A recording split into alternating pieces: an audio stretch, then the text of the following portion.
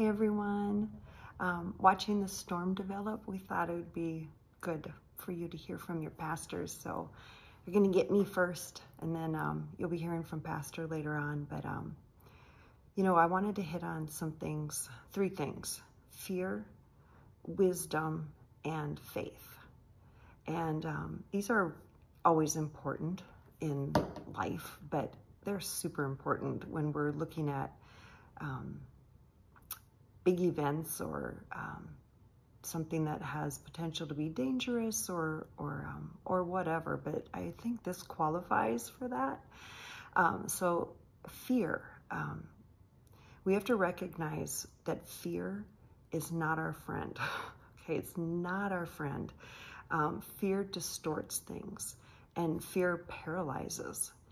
And that's not what we need at all. In 2 Timothy 1:7, it says, "For God has not given us a spirit of fear, but of power and of love and of a sound mind." That's what God has to say about fear, that he doesn't give us fear. He gives us love, power, and a sound mind. And in times like this, something that stands out to me more in that scripture than maybe at other times is a sound mind. That it's super important, and it's a choice we make. We are able to have a sound mind when things are difficult and in pressured situations and in uncertain times, because God says we can. So he's enabled us to do it. And it's something that I personally choose. I choose to say no to hysteria. I say no to drama. When I feel myself wanting to go that direction or that rising up in me, I intentionally just reel it in and say, no, enough of that. That's not helpful. And I will recite that verse and just say, you know what? God's given me a spirit of power and of love and of a sound mind.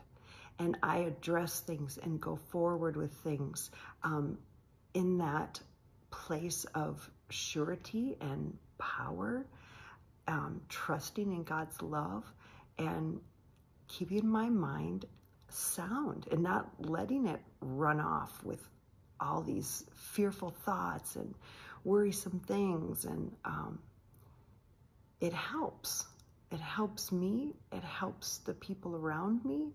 And it helps the situation. So that's a beautiful gift that we as Christians can give to those around us and ourselves in hard situations. The next thing is wisdom.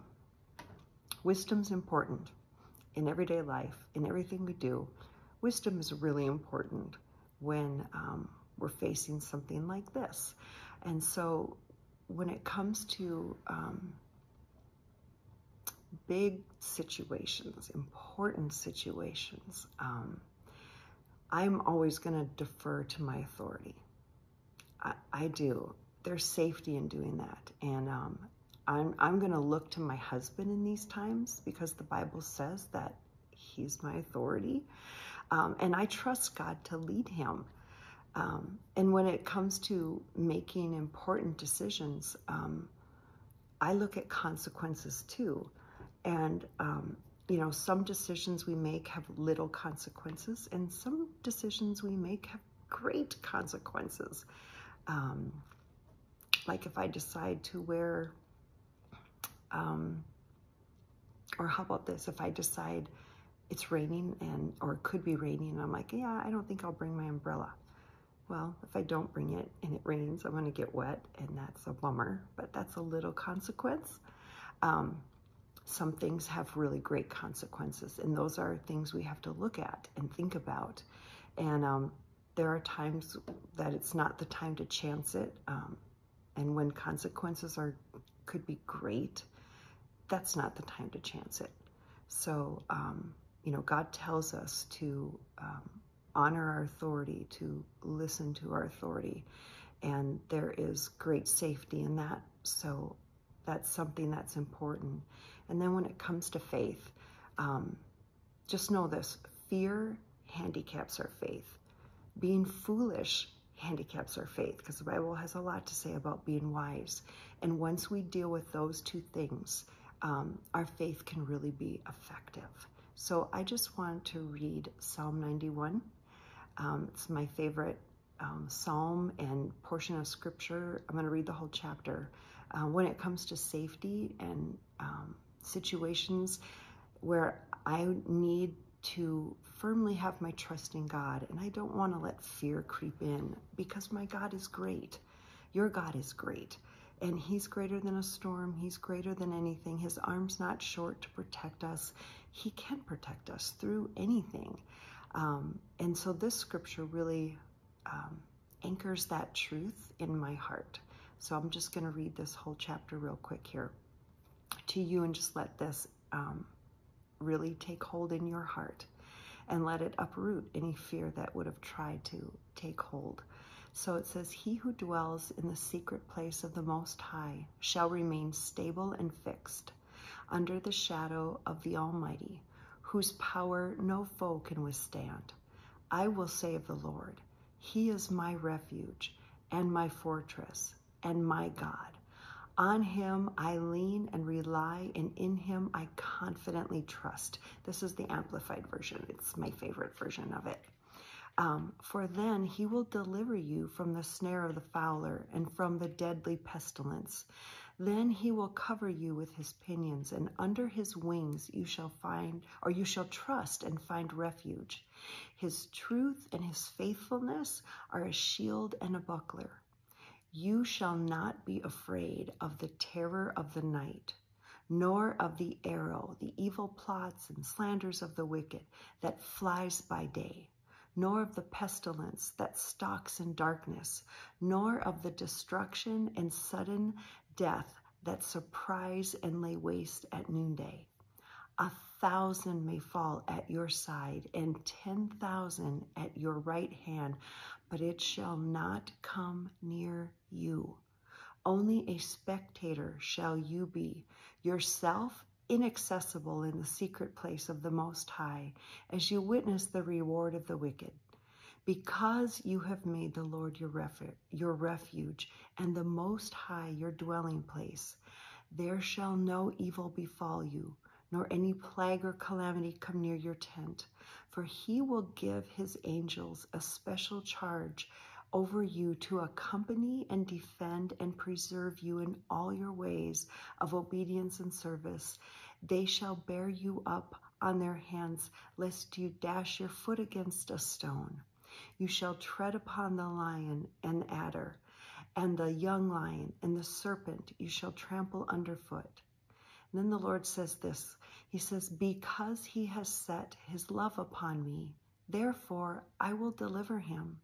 I will set Him on high, because He knows and understands my name, has a personal knowledge of my mercy, love, and kindness, and trusts and relies on me, knowing I will never forsake him. No, never. He shall call upon me, and I will answer him.